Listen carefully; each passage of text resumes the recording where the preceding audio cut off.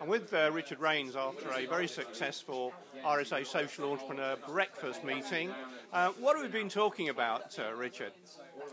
So we've been talking this morning about social media and some thorny issues around why use it, how to use it.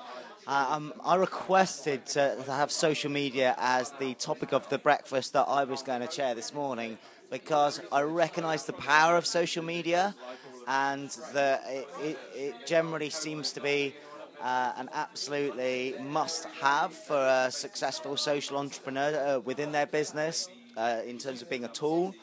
And I currently struggle to do anything around social media. So that was the basis for having this discussion this morning.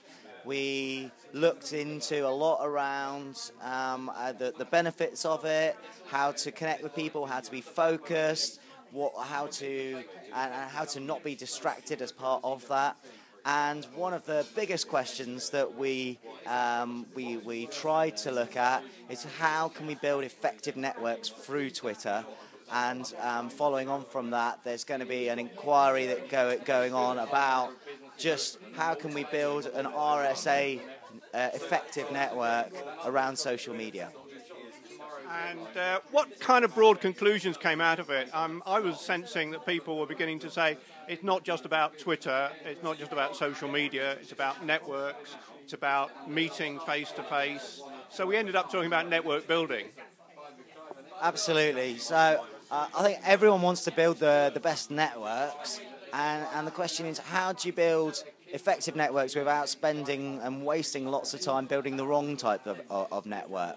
So from this morning, and I think Twitter really dominated things this morning as well. I was really interested.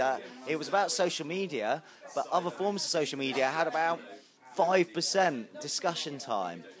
But certainly the discussion about social media and Twitter ended up a lot of potential meetings and discussions, a real kind of networking, as I'd call it, that came out as a result. So what's going to happen now? I think we've got an offer of some practical help. Certainly, Trudy has offered to run a session for the RSA members RSA members and guests on social media, Twitter, and how to use it. And I believe there's going to be some conversations going on as well about how to connect better with social media following today.